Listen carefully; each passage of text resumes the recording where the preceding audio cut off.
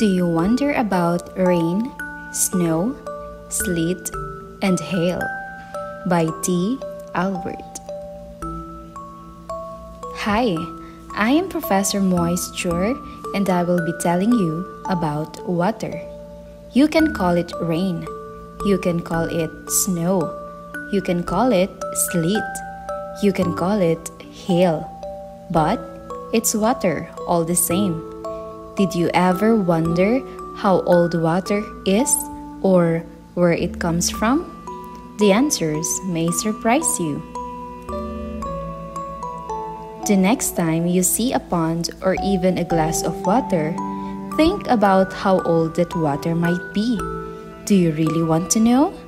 I thought you did.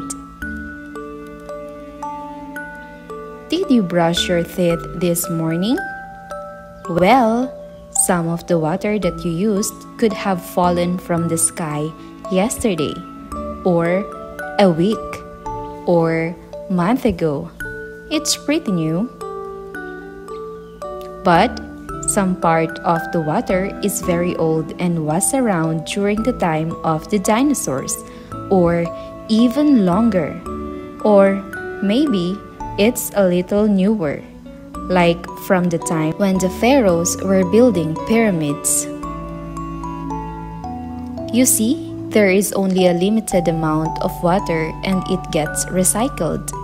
Yep, it keeps going round and round.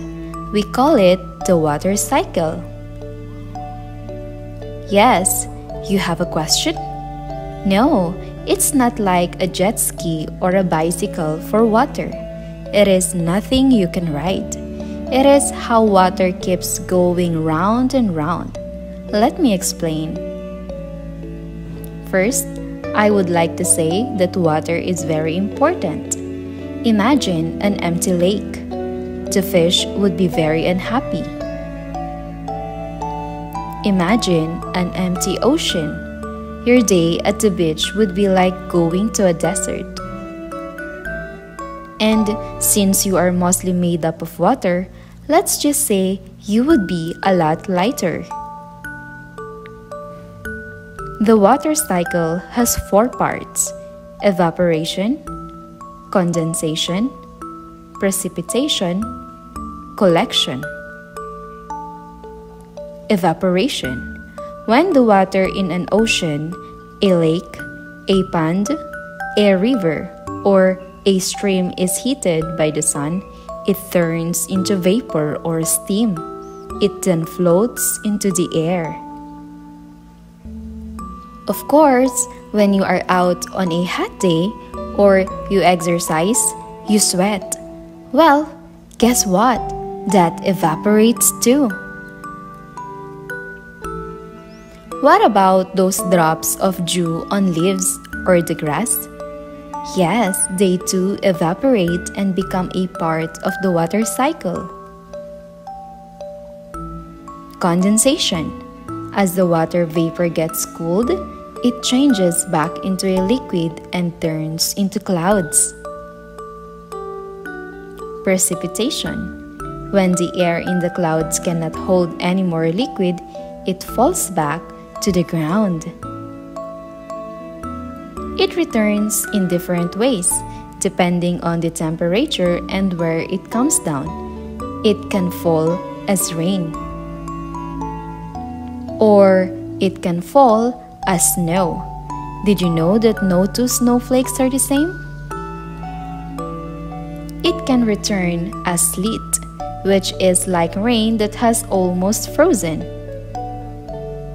Or it can come as hail, those frozen balls of rain that can actually break windows and dent cars. Collection: no matter how it comes down, it is collected and stored. It can fall into the ocean, lake, pond, river, or stream. If it lands on the ground, it may roll into a river or be sucked up by the soil. It may even pass through the ground to an underground lake or river to be used later. Now, what happens tomorrow when the sun comes out? That's right, the water cycle starts over again. Oops, the sun is out. But don't worry, Professor Moisture will return. After all, I am a part of the water cycle: evaporation, condensation, precipitation, collection.